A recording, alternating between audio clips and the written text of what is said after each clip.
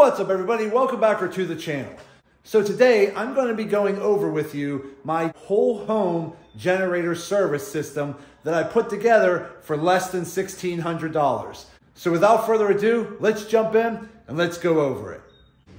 Okay, first and foremost, this is the generator that I'm using. This is the Westinghouse WGen 9500 DFC. It is a dual fuel generator, so it can run off of gasoline or propane, and it has 9,500 working watts with 12,500 peak watts. So it's a pretty powerful generator. It works fantastic. Now, I've already done a full review video on this generator, so if you're interested in seeing that video, I'll put a link to that video in the description of this video. But for today, I just want to go over how I use this as a whole home generator. Now, when I say whole home, please keep in mind, during a power outage, there are a few things I have to shut off so that I have enough power to run other things. And I'll go over all of that here shortly.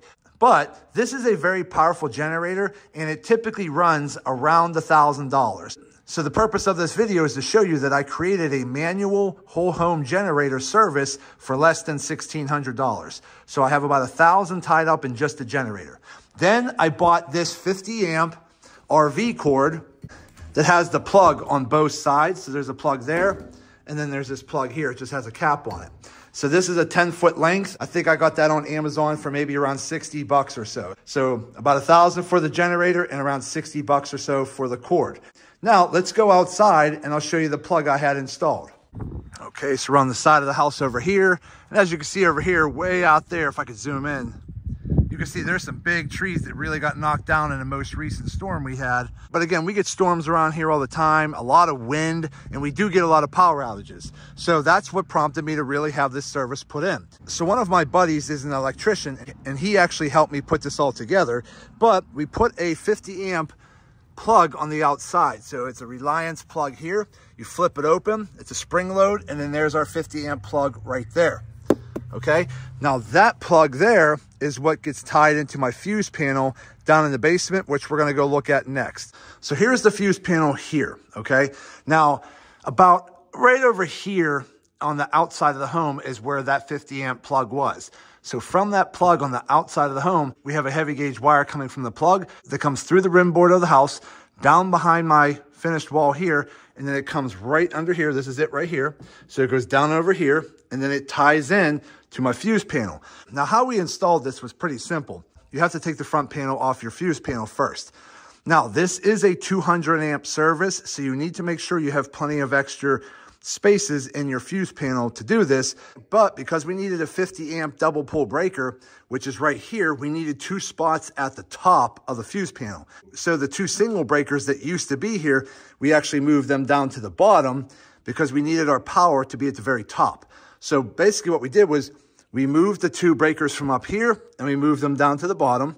This power wire here comes up behind and sends power to here, with a 50 amp double pole breaker right here. So that is basically how we're getting power from the outside of the home to come down to here to where it can power the bus bar. And then we got an interlock switch kit right here, which is pretty much a bracket on the front with these bolts that allows you to slide this bracket here up and down to lock out either your home main breaker or the generator 50 amp double pole breaker here. That way you cannot accidentally have both on at the same time. So how it works is like this. When the power goes off from the road to my house, I need to come down here and turn this main breaker off. Then I need to make a couple adjustments to my breakers over here, such as turning off any major appliances that you don't necessarily need. It may be my double wall oven in the kitchen, my outside AC. Now, if it's wintertime, I would turn the AC off. If it's summertime, I might make adjustments to other breakers. But anything that's typically a large double pole breaker, I would turn off. Now, keep in mind, you can run the microwave. You just have to play around with knowing what all is drawing current in your house and then kind of doing the math accordingly. Now, if my generator was a little more powerful, it might be able to run all of this. But just to be safe, I would always turn off my double wall oven. I'll turn off my outside AC unit because it's not being in use. And I'll turn off my dryer here, which is also a double pole breaker. And then I could run the microwave if I turned off the lights and or the breakers to maybe the second floor of my house. But again, you can play around with this however you want. That's why this is considered a manual generator service. So again, once the power goes out, I come down here, I turn this breaker off. I'll then go through and turn off a couple breakers that I don't plan on using on the bus bar first. Then I'll go outside and start my generator. So once the generator is sending power down to this breaker here, then I'll go ahead and lift this bracket up, flip that breaker over, and voila, we have power again. So we're gonna go ahead and demonstrate that today. So let me go ahead and pull my generator around the house outside, and we're gonna plug it in. And then we're gonna come down in the basement and we're gonna demonstrate a power failure and how this all works. So let me go hook up the generator and we'll be right back. Okay, so we're back outside on the side of the house. So I just went ahead and wheeled out my generator over to this side of the house. And then I took my 50 amp RV cord, plugged it into the 50 amp outlet on the front of the generator, and then plugged the other end into the outlet that we installed on the house. Now again, let me just first say this. There are much more expensive ways and more convenient ways of doing a whole house generator. But let's be honest, if you're gonna pay a professional company or a professional electrician to do that, you could definitely be in the $10,000 to $15,000 cost to do a whole entire automatic generator service for your home. But hey, if you want to spend that much money, go ahead. That's a great system. It's fantastic. It's convenient. I would have loved to have one of those, but I just don't want to spend that much money on something that might only happen once or twice a year. Yes, we do get more power outages throughout the year, but typically the power's turned back on within 5 minutes.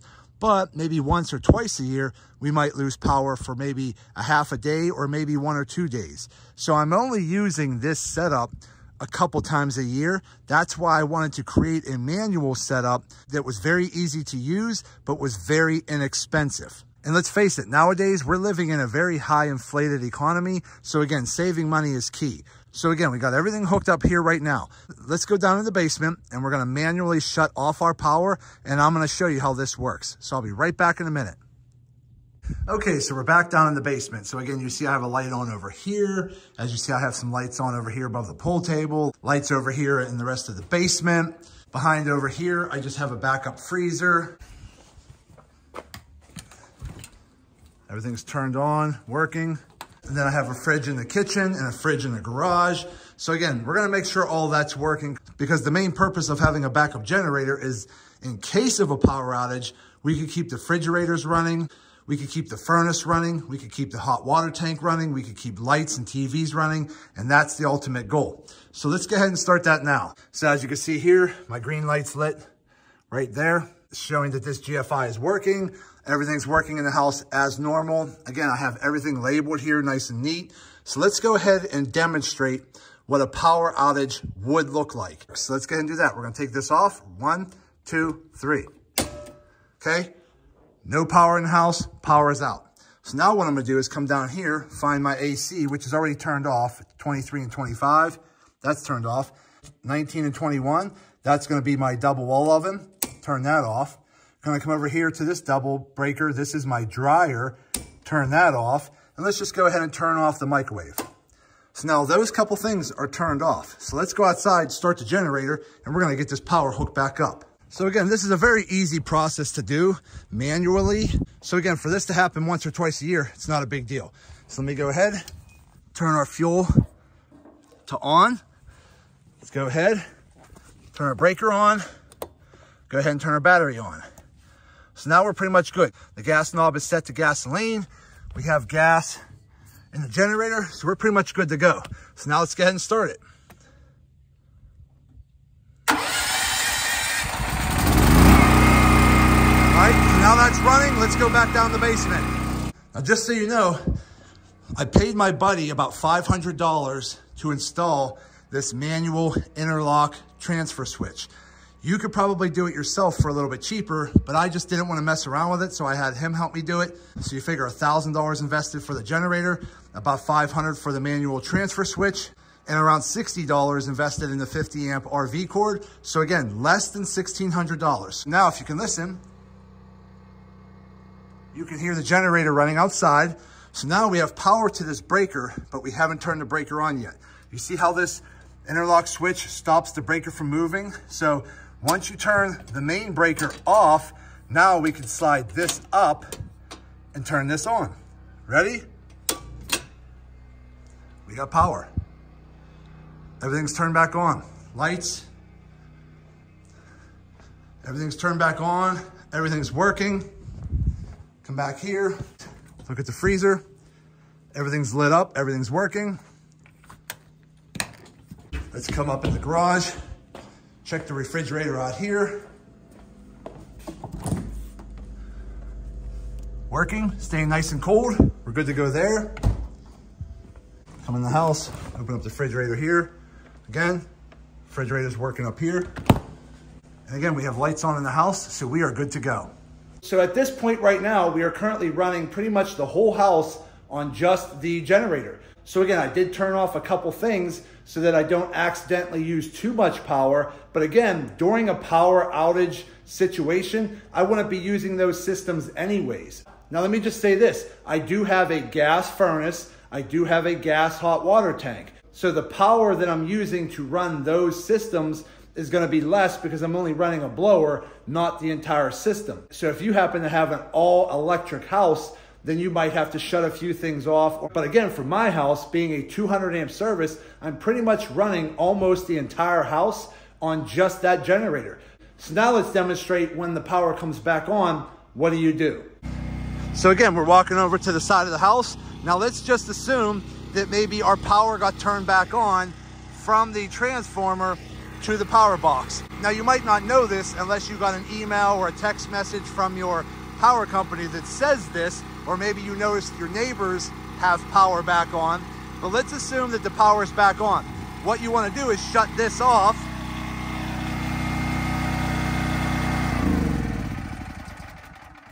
Let's go ahead and shut that down, turn it off, turn that off, unplug it. So now we're good to go there. Now let's go back down the basement. Okay, so we're back in the basement. Again, all the lights are turned back off because I shut the generator off. Now we want to come over here and we have to reverse our interlock switch. So now we're going to turn off the generator 50 amp breaker, which I have labeled right here, generator 50 amp breaker, double pull, turn that off. The transfer switch now can come down and lock that from moving. And now I could go back in and turn on the breakers I turned off. So we'll turn that on and we'll turn this one on. All right, and everything's good. And then once you've turned your breakers back on, now your interlock switch drops down to lock this one from moving. Now you turn your main power back on. Everything's back to normal. So now we got our lights back on, everything's back to normal. Now again, depending on your fuse panel in your house and how much power you typically use, I would recommend going through your house room by room and figuring out how much power is being used in each room. And then just add up the watts being used. So typically when I'm doing the math, I try to round up just to be safe. So being that I have 2 refrigerators and 1 freezer, I try to round those up to about 1,000 watts each, because refrigerators can vary from 300 watts up to about 800 watts, but I like to round up. So let's just say I had 2 refrigerators and 1 freezer, that's 3,000 watts. Then I have an electric blower on my furnace, and I have an electric blower on my hot water tank. Those aren't drawing a whole lot of power. Let's just say 500 watts each, so we'll say another 1,000. So now we're up to about 4,000 watts. Now I got to figure out, okay, how much does a microwave use? Maybe 1,000 watts, so now we're about 5,000. Then you got to go through and think, okay, how many bedrooms do you have? How many other rooms do you have? Each light might be roughly 10 watts. So start calculating out how many things you plan to run. And then whatever items you don't plan on running, just make sure you shut them off in your breaker box. Because again, if I were to just have everything turned on and I had every light turned on in the house and I ran that generator, it probably wouldn't be strong enough to run everything. But for the things that I wanted to run, such as my refrigerators, my freezer, my furnace, my hot water tank, a few TVs, a bunch of lights, a microwave, maybe a fan running in the house, things like that, calculate that all out. As long as the things you plan on using and running during a power outage, you take those total watts, as long as your generator has a high enough wattage to cover the watts you plan on using, this system works perfectly fine. Again, this is a very inexpensive way to give you almost a whole home generator service that's not going to break the bank. So again, very, very simple and easy thing to install. It works fantastic. You just have to do a little bit of math and labeling of which breakers you plan to turn off and which ones you plan to keep on during a power outage. But again, this system's been working great for me. It was very inexpensive. It was very easy to install, and I'm really happy with it overall. Okay, so there you go. So I went ahead and demonstrated how my manual whole home generator system works. Now let me just clarify. When I say whole home generator, I don't mean every single outlet and every single light is going to work on this generator. What I mean is that during an emergency power outage, when I have no power at all, with this setup and choosing which breakers I want to keep on and which breakers I want to shut off, I can run the majority of my house to where I'm not really being inconvenienced during a power outage.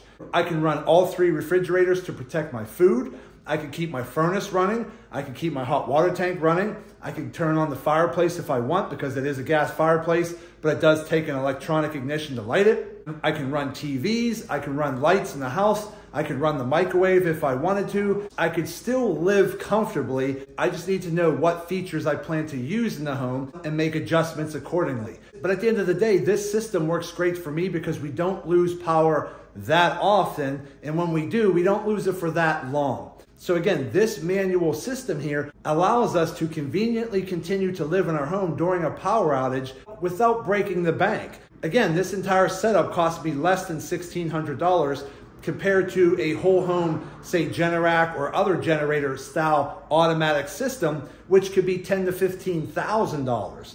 So again, I didn't want to spend that much money for something I'd only use once in a blue moon. So again, at the end of the day, if you are looking for an inexpensive way to run the majority of your home during a power outage, I highly recommend doing something similar to this. Just get yourself a nice powerful generator that's portable, hook up a manual interlock transfer switch to your fuse box, get yourself a 50 amp RV cord, and you'll be good to go. But that's gonna be it for today's video. I hope this video helps some of you out. Do me a favor and hit that thumbs up button and like this video. If you have any questions, go ahead and put them in the comments section and I'll get back to you as soon as I can. And also do me a favor, subscribe to the channel because it definitely helps me out and I greatly appreciate it. So that's it. I just want to say thank you to each and every one of you. Thank you. I truly appreciate you all. And as always, see you in the next video.